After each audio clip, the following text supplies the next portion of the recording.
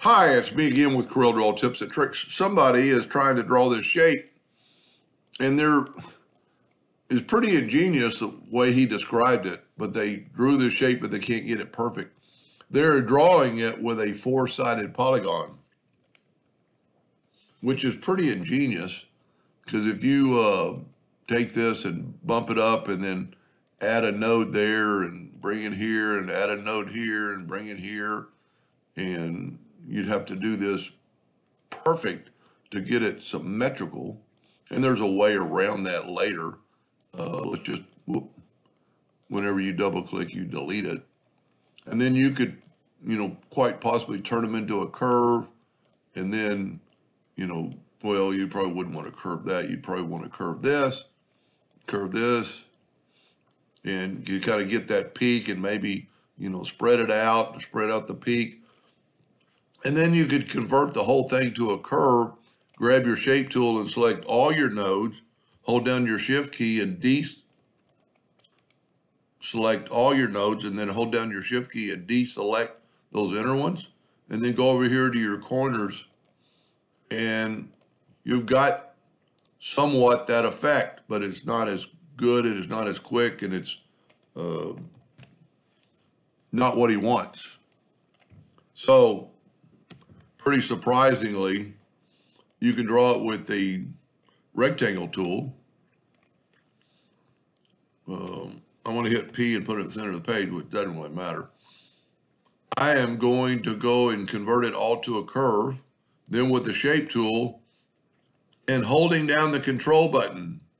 Well, take it back. I need to take everything and convert the nodes to a curve. And then holding down the control button, you can go anywhere in here, and the control button will let you restrain left and right. And you'll be really surprised that Control D and make a duplicate. While holding down the control button, do that. Control D and make a duplicate while holding down the control button and do that. Take your virtual segment delete key and delete your lines and rotate it 45 degrees. And fill it in with whatever color. Well, you'd want to make all the parts together, and then you can make it whatever color you wanted, or make it an outline and have that shape. And you could change it. As you see, I changed it a little bit from my original drawing. They're a little bit more round. Well, it might be just the size too.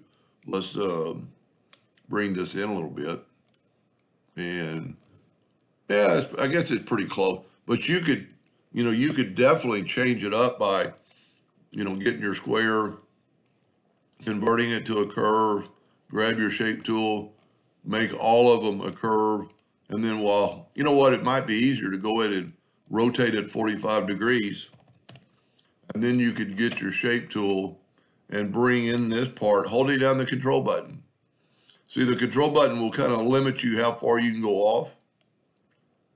And so you could go to the center, or you could go a little bit past center, or even past center the other way. And you're still going to get that same look.